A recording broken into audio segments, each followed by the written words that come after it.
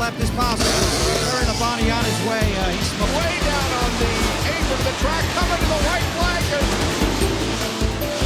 Dale Jarrett wins. Well, he surely just, whoa, it crashed. Oh. It was the final season of the century, and it provided plenty of memories for all of us to take with us into the next century. In 1999, the NASCAR Winston Cup Series was bigger and better than ever. Of course, we expected that, and we saw it all season long. Welcome to the 1999 NASCAR Winston Cup Year in Review. Now relax and enjoy as we go racing one more time in 1999 and celebrate the final season of the millennium.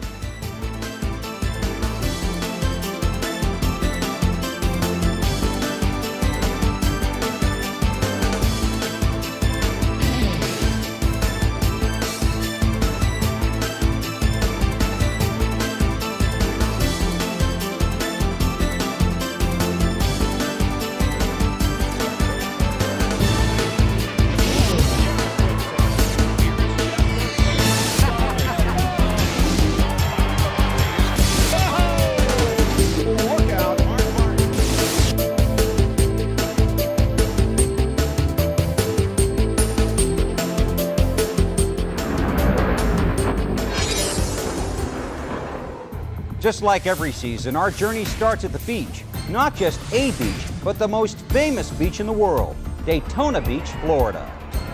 After 2.5 productive months of building, testing, and not so patiently waiting for the start of NASCAR's 51st season, the stars and cars of the Winston Cup Series finally took the green flag to begin the 1999 season at the Daytona International Speedway, in what is still recognized as the most prestigious and certainly the most important race of the year, the Daytona 500. This is a heart-pumping, fan-cheering, foot-to-the-floor restrictor plate race that puts driver and car on the edge in a tightly packed, high-speed traffic jam.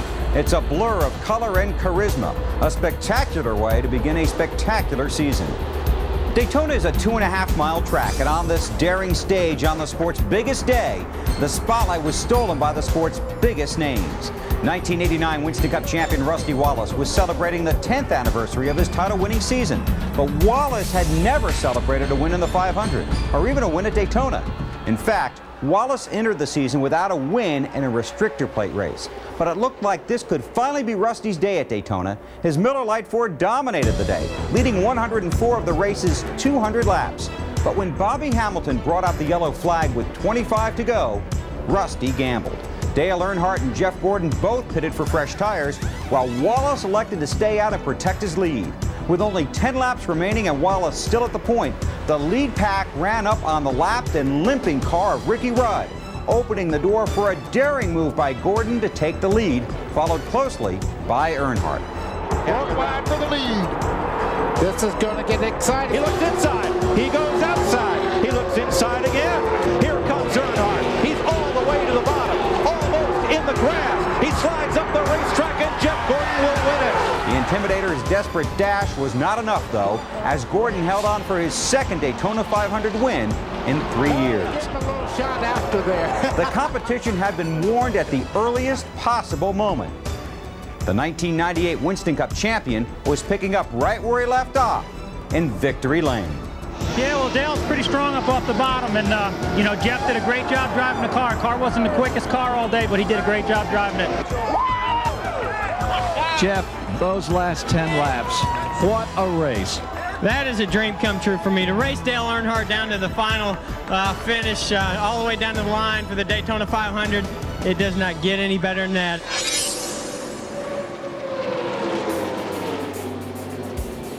You could hear the groans coming from the garage area. The kid was at it again. Not only did Jeff Gordon win the race, denying Rusty Wallace with that daring move and beating Dale Earnhardt, he added the glamour of starting the season by taking the first million of the Winston No Bull bonus program. Now, only Cale Yarborough had won 3 consecutive NASCAR Winston Cup championships. Gordon was hoping to tie that record, and the way he ran at Daytona, he was off to a pretty good start. But the next 2 races had fans talking about a Jeff and Jeff show. In Atlanta, the lead story was rain. Finally, after an hour-and-a-half weather delay, it was business as usual for Jeff Gordon. The Rainbow Warrior passed pole sitter Bobby Labonte with 21 laps to go and never looked back for his second win of the season after just 4 races. Jeff Gordon wins the Cracker Barrel 500 at Atlanta Motor Speedway. victory for Jeff Gordon and the Rainbow Warriors.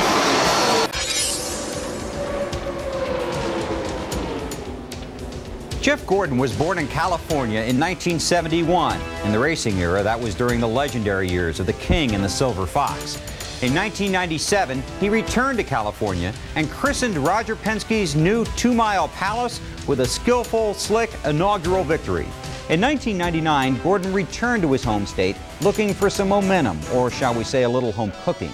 He came into the race with 2 wins in the first 9 races and was 5th in points, 210 behind Jeff Burton. But Gordon's normal golden string of finishes had been tarnished early in the season. He had 6 top 6 finishes, but in the other 3 races of the year, the defending series champion had finished 39th, 43rd, and the wreck at Talladega left him 38th. Gordon was not considered a favorite heading into the California 500, but he started 5th, and when he finished, the only thing you could call him was the winner.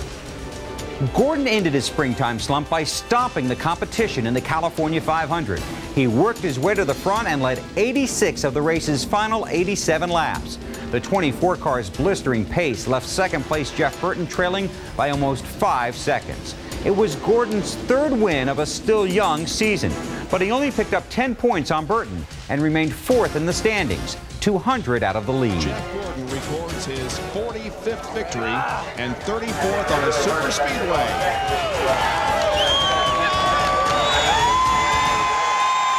After the first 10 races of the 1999 NASCAR Winston Cup season, the notes show there were 2 big storylines for the fans to follow: the Jeff and Jeff show and the Dale and Dale show. Jeff Gordon had 3 big wins, but he also had struggled in 3 big races. In 1999, there were 34 races on the NASCAR Winston Cup schedule, but only 2 were road course events: Watkins Glen, New York, and of course the first one on the Sears Point Raceway in Sonoma, California. These are challenging racetracks. Right turns, left turns, but no turning back. You still gotta race them, whether you love road course racing or hate it. Jeff Gordon swept both road course races in 1998 and had posted 3 straight road course wins when he arrived at Sears Point in June. He was suffering from laryngitis, so he let his race car do the talking. Now, early in the race, there was plenty of action up front. Drivers were given water during the delay, and then the race was restarted. Jeff Gordon had started from the pole and led 3 different times. The DuPont Chevrolet held off Mark Martin on a late race restart, and Gordon was once again king of the road. And here comes Jeff Gordon to take the checkered flag and win the St. Mark Reagan 350 at Sears Point. His 4th road course win, the 4th win of 1999. He also won at Daytona, Atlanta, and California. Of course, there were 2 road course races on the 1999 NASCAR Winston Cup schedule. The second one was in upstate New York at Watkins Glen. But Jeff Gordon was riding the hottest road course streak in Winston Cup history. He won his 5th consecutive road course race and his 3rd straight at the Glen. Jeff, 3 in a row here, but 5 in a row on road courses. What a record. Oh, man, that's amazing. I tell you what, this team had just come so well prepared for these road courses. And, you know, we've just worked and worked and worked on getting better. And I guess that test we did up here in Watkins Glen definitely paid off. I hate I didn't get the pole because I thought we were capable of doing that too, but I'd rather settle for this win. It was a great run for us. Man, the car was strong, and I was having a lot of fun, especially battling with Ron Fells. I mean, there's no better guy to race on a road course than him, and I didn't think I could hold him off. He was catching me in some places, and I just stayed after, tried not to make any mistakes, and start pulling back away from him. But the biggest news was what was happening elsewhere in the garage, where a dynasty was breaking up. The rumors had swirled for a year, but by September of 1999, the rumors had become official. Ray Evernham, the crew chief for all 47 of Jeff Gordon's Winston Cup wins and all 3 of Gordon's Winston Cup championships, was leaving Hendrick Motorsports. The driver turned mechanic from New Jersey had been paired with Gordon since their Busch Grand National days back in the early 90s. Over nearly a decade of winning, the two had become inseparable, both on and off the track. In the process, Evernham had molded a reckless young sprint car driver into an adult stock car legend. After the MBNA Gold 400 at Dover, Evernham announced that he was leaving to head up Chrysler's return to Winston Cup racing for the 2001 season. Team engineer Brian Weitzel, Evernham's right hand for all 3 championships, would be Gordon's new coach.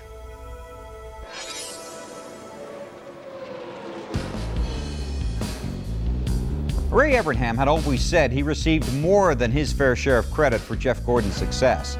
Now that the breakup was official, all eyes were on the Rainbow Warriors to see how they fared in the post-Ray era.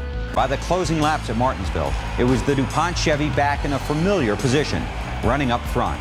With 25 laps to go, the leaders came in under yellow for fresh tires. But Brian Weitzel, the new leader of the Rainbow Warriors, told his driver to stay out and gain track position. Besides, Gordon's car was no good on new tires. Old tires were the only chance they had of winning. Weitzel's first big gamble paid off. Dale Earnhardt closed the gap lap after lap as the race built to a dramatic finish. But Gordon held on for his 48th career win and his first win ever without Ray Evernham. Jeff Gordon winning the Napa Auto Care 500 at Martinsville. We are perhaps seeing the beginning of another reign here as Brian Weitzel leads his driver Jeff Gordon to victory in their first togetherness. Bill. Well, you cannot imagine the emotion here. There's Brian Weitzel. Jeff supported by new crew chief. Jeff had tears in his eyes, a big handshake from John Hendrick. Congratulations, my friend. What a day. I just want to thank God. There's no way that this was possible without God. And it wasn't possible without Ray Evernham, too. I mean, he's the one that orchestrated these guys, and that's the reason why we have this awesome race team. So proud of these guys. Brian Weitzel led these guys this weekend like he was a veteran, and man, I've never wanted to win so bad in my life, I tell you.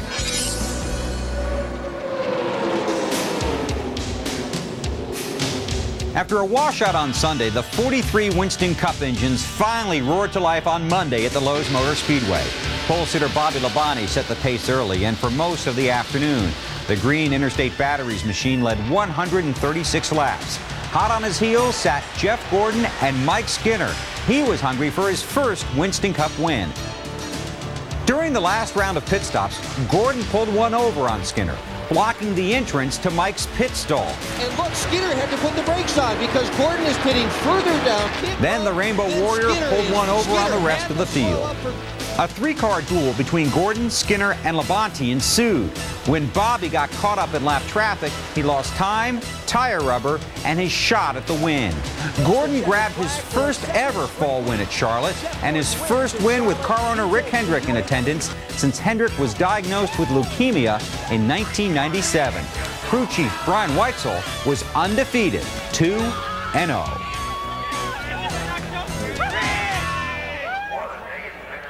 But Jeff Gordon's 7-win season ended on a disappointing note when his engine expired.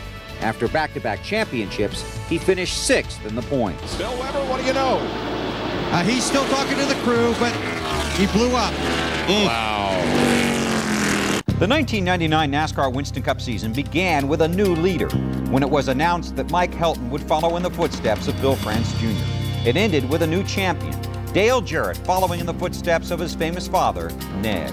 And now we look ahead to the new season, the year 2000, and plenty of stories to build on. Can Dale Jarrett repeat the reemergence of Jeff Gordon in the final third of the season without Ray Evernham, with new crew chief Robbie Loomis?